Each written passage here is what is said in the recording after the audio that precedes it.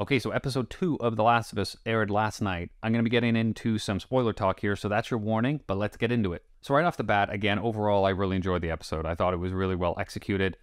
They've definitely taken a departure from the game, I feel, in this episode more than they did in the first episode. And the biggest way they've done that is to just condense everything down. In the gameplay, there's a lot of going into this building, dealing with these infected, going into this building, finding clickers here, and it takes a while before we get to the point where the episode ends.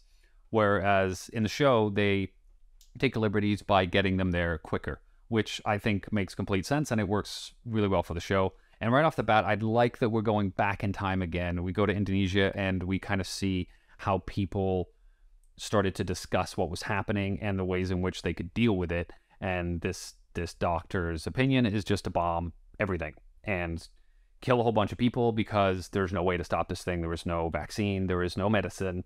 And so I actually like that they're going back and kind of giving us a little flashback into how everyone is dealing with the unfolding events. While I really enjoy that the show is centered on Joel and Ellie's storyline and their journey together and their relationship, it's good to also zoom out and show on a macro level kind of how this affected the world as well. So it does make it feel bigger.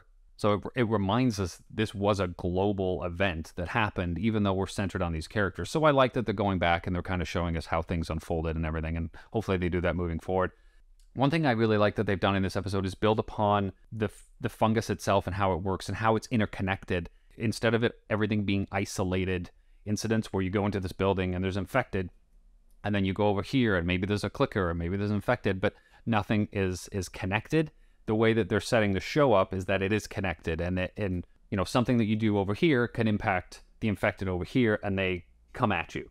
And so that heightens the danger in the show, and I think that's a really good idea that they've implemented for the show. I also like how they dealt with Tess's death. In the game, you have the soldiers come up outside the building and put your hands up, and they come in and they swarm, and you just hear the gunshots in the background. But in the show, it's this idea that, a part of the fungus was touched and it communicated with the infected, and now a horde of infected is coming at them. And I think that makes a lot of sense. They don't really have time in the show to really, deal with the clickers and the infected and Joel and Ellie's relationship and the soldiers.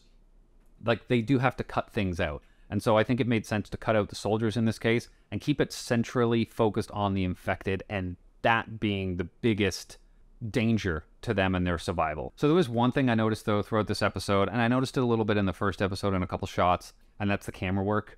Overall, I'm a fan of handheld. I think it adds a rawness and organicness and just a realness to the vibe of the show, which the show definitely benefits from. But there were a few times where the camera work became noticeable to me. If the camera work is drawing attention to itself and taking away from me being able to just enjoy the moment and the dialogue between the characters, then for me it's a bit too much. And I've noticed it a few times, but that's a small gripe. The humor for the show, I think overall works really well. There's that moment where Ellie's asking for a gun and Joel says no, and she says, well, I'll just throw my effing sandwich at him.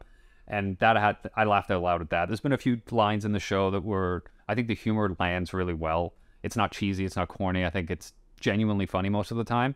I do think they're walking a tightrope between injecting a bit too much humor into the show. Right now, it's fine.